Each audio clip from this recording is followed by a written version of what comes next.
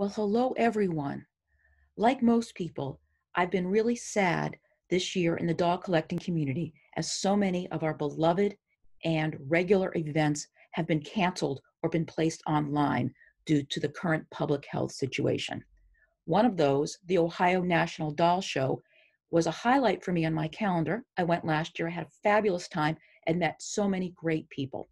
This year, the show will also be online instead of in person because of COVID, which is kind of sad, but in a way gives us an opportunity to gather online and look at pretty dolls online and do a little learning that way. It's different, but it is what it is, and we'll make the most of it. So, in order to make the most of it from my end, I was hoping to share with you some fun, some really nice, fun, joyful pictures and a little story about Steiff's children dolls as part of this event. And so that's what I'd like to share with you today in a very brief presentation that hopefully will get you excited for these adorable dolls, as well as get you excited for the upcoming Ohio National Doll Show. So let's get started, or as the presentation is called, come on, let's play. And here we go. Here are some dolls that you see. These are wonderful Steiff dolls from the early 19 teens, and they are getting excited and getting ready to attend the doll show. Let me tell you a little bit about today's program very briefly. I'm going to give you a very brief overview of how Steiff's children dolls appeared in the line from the very turn of last century through the late 1920s. I'm going to show you some great pictures and some details about those wonderful children dolls. I'm going to give you some dating hints on these dolls because their production did span a couple of decades, and it's nice to know when your doll may have been produced. I'd like to share with you some advertising and promotional pictures and ephemera, which will bring these dolls to life within the context, within the era they were produced. I'd like to share with you a display that features these wonderful children dolls that was done in the late 1920s, and then talk about what happened next after the children. So that's our brief agenda, and here we go. So let's talk about a doll production overview. So pre-war, children appeared in the Steiff doll line from the very beginning, but they changed dramatically over half a century that you see here. The earliest dolls were bisque with bisque heads with felt bodies and felt clothing. A little bit afterwards, you're going to see an all-cloth sort of cartoon-like doll. This doll debuted in 1902 through 1914, and you can see he's definitely a child, but is a little bit on the primitive design scale. The all-cloth children dolls that we all recognize and know and love, and most collectors who love dolls also love these beautiful children. They debuted in about 1908 and appeared in the line through the late 1920s. And here you can see the little doll in the red vest and the black pants is very typical of these children dolls and the ones that we're going to talk about the most today. And then finally, the doll on the far right, she is all cloth with a pressed felt face, and she was in the line from about 1936 through 1950, and these are the dolls that replaced the seamed children doll that we're going to be talking about today. So let's take a little deeper dive into these children dolls from the about the 1908 to the 1920 period. First of all, the very first, what I would call childlike or very, very endearing, very youthful doll appeared in 1908. And this was what I consider sort of the transitional doll between the more cartoon-looking children and the real children with adult proportions. So this little girl here was named Mousie through 1909 and Dolly from 1910 through 1921. So she debuted very early in the line, about 1908. She has a baby-like presentation. She was produced in 30 centimeters. She's shaped like a bottle. You can see her torso really looks like a Coke bottle or something like that. And she was designed sort of for a child to hold and shake, as she had a voice in her belly. She has a vertical center seamed face, and her outfit was integral to her body. What's interesting about this particular example from my collection is that across the chest it says bébé, which is French, meaning this doll was produced for the French market. Usually it says baby, B-A-B-Y, produced for the regular line in the market. So here on the left, you can see two of these beautiful typical children dolls from that 1908 through 1922 period. You see they have an absolutely charming and rosy presentation. They are just eternally happy, eternally beautiful, and eternally glowing. The smallest ones produced were about 22 centimeters, and they were produced up to 75 centimeters over time. And for the most part, the 75 centimeter ones were special orders and designed for window displays and such. What's lovely about these dolls is they were named, each one had a name, and they had human proportions. They were all felt or linen construction, and we'll talk a little bit about that in a few minutes. They have vertical center seamed faces. In other words, the seam goes from the top of the head to the bottom. And they also have little tiny horizontal eye seams that you can see on these two dolls. And those are right near the eyes. And those were put in place to give the face a pleasing and sweet roundness. The dolls are fully jointed with mohair wigs integral to their heads. Their clothing was removable and very well made. The girls, for the most part, have hats and shoes, so they're always ready for a walk in the park. And these beautiful children, proportioned and looking dolls were produced as students, as regional characters, as these dolls here on the left are a little Dutch boy and girl, and they were also produced as farmers. A special order version of these lovely children had long hair. And here you can see this beautiful girl, and she is from the Nancy Smith collection. And you can see on the back of her head is a beautiful long braid. Each one of these mohair hairs were placed into her head, and very beautiful, very expensive production. And in the product ID code for these dolls with the long hair, there was a little letter H, a capital H, to indicate this long implanted hair. These dolls were produced in a wonderful variety of beautiful little boys and girls. On the left, you can see a little girl. She's holding a bird from a slightly later time in Steiff's history, but this beautiful little girl has this delightful rosy coloring and bright blue eyes, and an outfit that is not original to her, but made from pureed fabrics and a dotted Swiss type of fabric. Here in the middle is a beautiful boy. Again, you can see his charming face and beautiful expression. He's all original. And believe it or not, he's wearing a backpack that is a pincushion. So he's not only a doll, he's a pincushion. He's just beautiful and rosy. And here on the far right, you see a little boy in a typical Tyrolean outfit. His beautiful jacket and shorts with the suspenders and his ankle socks. Very, very German looking, very beautiful.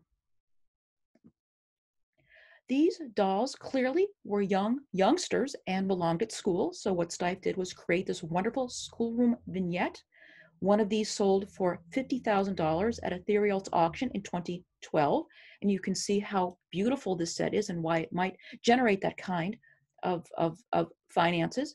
These dolls are all original here, as far as I can tell from the picture. The teacher came with the set. Steiff would make the wooden benches and classroom accessories. And the students came with these delightful backpacks that were monogrammed. So you can see how lovely this charming vignette looks. And according to the Selesnik's Button and Ear from 1989, the most famous is the village school in two designs, a smaller one with 9 dolls as pupils and their teacher, and a larger one with 13 pupils and a teacher. All school furniture and accessories could be ordered from Steiff. In 1910, Steiff sold 45 complete school displays. So they're quite rare and quite beautiful, and on my bucket list for sure. Let me give you a few dating hints for these beautiful children's dolls, because they were in the line for a couple of decades, and there are slight differences over time about their detailing that can give you some ideas when they might have been made. Here you see on the left, the earlier hands are fist-shaped with embroidered digits through about 1909. And then starting in about 1909 through the 1920s, what you're going to see are these more glove-shaped hands with distinctive digits. And so that's one thing to look at the dolls that changed slightly over time in terms of their design. And the other factor that you may want to look at that has to do with these obvious features, the earlier eyes are black shoe button style through about 1909, and these could be black shoe button in terms of being composite or wood, or even black glass. Later eyes are glass pupil style from 1909 through 1920s, and you'll see these lovely blue and black glass pupil eyes. I've also seen them in brown and black glass pupil eyes. One of the things that's most interesting about dolls, these children dolls from the World War I era, is that their body construction really reflected the time, and that was a very hard time for production at Steiff. And this lovely little boy has given us permission to take a look at his body and construction. And what's fascinating is that his face, which is the most visible part of his presentation, is made out of felt, which is the sort of an expensive high-end fabric. His limbs are made out of a more inexpensive flesh-colored linen. And that's because they're basically covered in clothes and you don't see them. And his torso is this a very rough muslin material, and it's got some specks in it, and it's really a lower tier fabric. So what you see here is what is most visible is beautiful fabrics. What's a little less visible is acceptable fabrics, and what's hidden really under a lot of clothes and such is a very inexpensive fabric. And of course, Steiff did the best what they could with the fabrics on hand, and nonetheless, this doll has a beautiful presentation and holds the secret of his manufacturing era when you take his clothing off. Now let's talk about how these dolls were used in advertising and promotion. And obviously, they have an adorable presentation and would look just beautiful as in cataloging, in postcards, in print advertising and such. Let's take a look at a couple of these examples. This is a postcard from my personal collection. This was created in 1909 to advertise that doll set that I had previously showed you a few slides ago. This was not produced by Steiff, but produced by a distributor in Paris to advertise this set.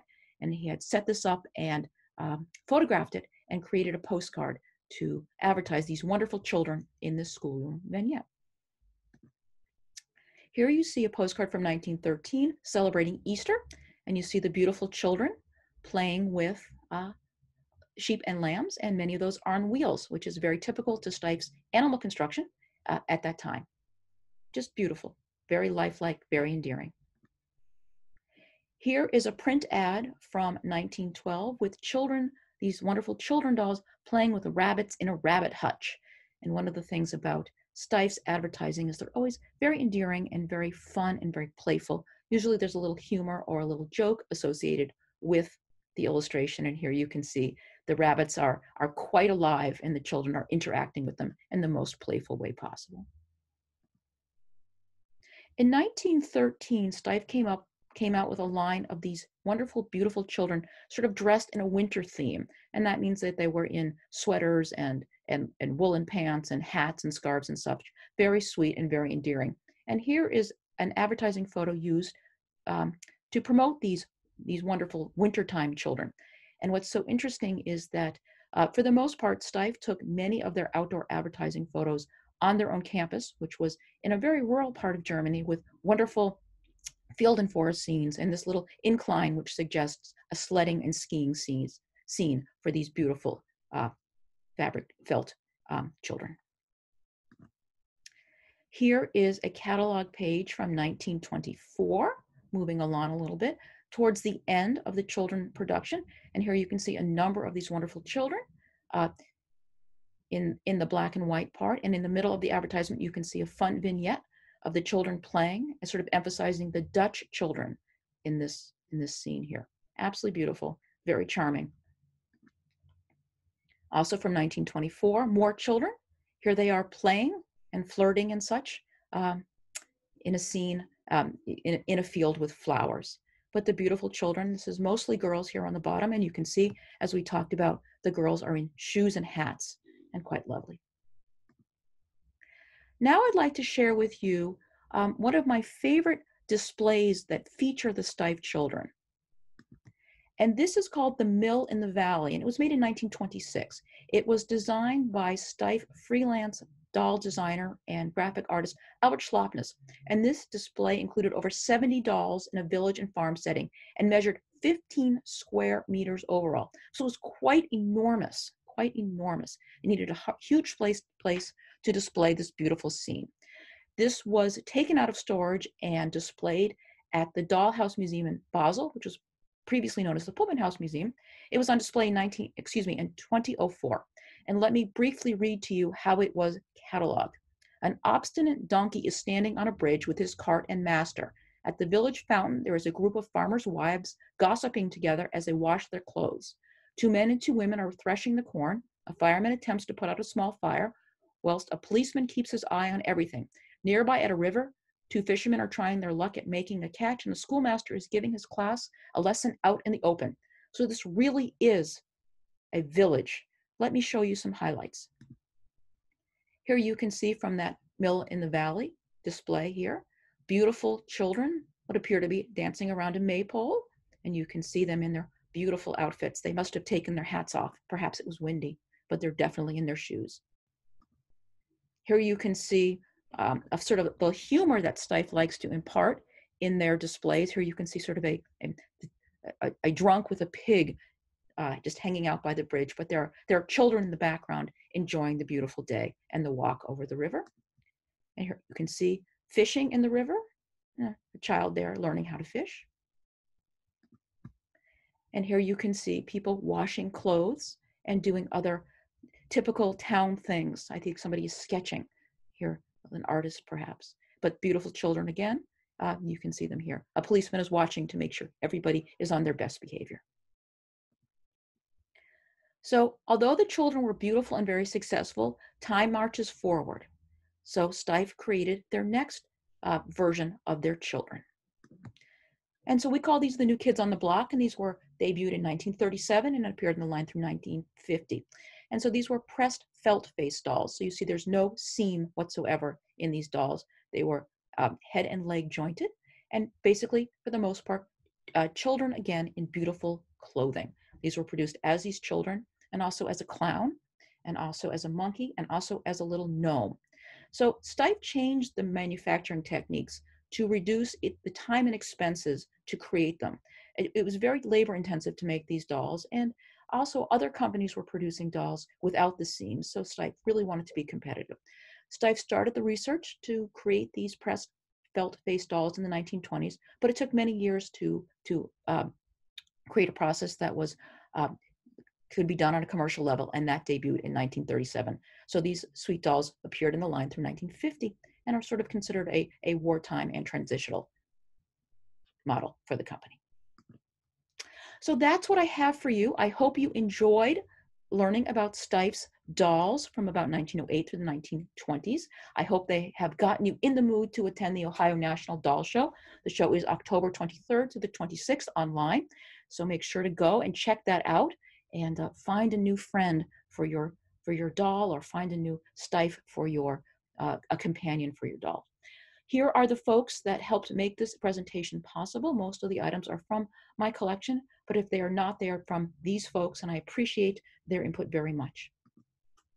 So thank you so much for your attention and for your interest, and for your interest in the Ohio National Doll Show. I am happy to answer any questions you have about Steiff, and here's how to connect. So thanks again, Teddy hugs, enjoy the show, be well, and looking forward to seeing you again in person at the Ohio National Doll Show in 2021. Thanks, and bye for now.